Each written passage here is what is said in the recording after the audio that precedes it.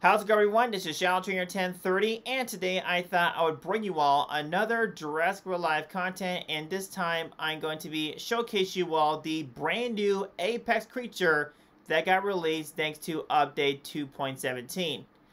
The reason why I want to showcase this creature separately is because I want to give you guys an idea as to how really good this creature is.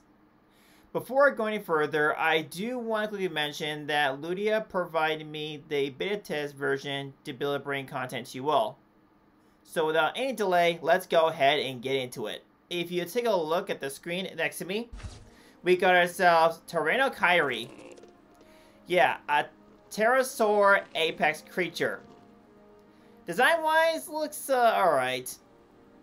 It has 5469 health, 1762 damage, 128 speed, 20% of the armor, 10% build to crit. Abilities: it knows Definite Strike, Merciless Alert, Alert Squall, Swamping Ferocity, Robbing Wing, and Total Immunity on Escape. Resistance to are 75% stun, 100% sword pension, 75% reduced damage, 100% damage overtime, and 100% speed decrease. This one, I see this thing has potential. I can see this being more of a endgame creature. So what I'm going to do is I'm going to be able to put some boost in this creature and hopefully get this thing at the first try. And I'll also be sure to showcase you all the gameplay of me using this creature.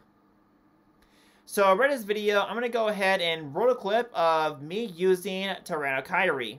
That's all to cover for today's video. The purpose of the video is showcase you all this brand new Apex creature.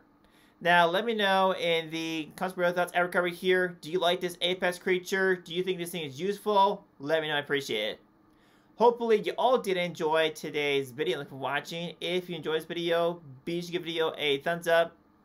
Channel subscribe bell for more content videos as usual. See you all in the next video. Until next time, and hopefully you do enjoy this gameplay.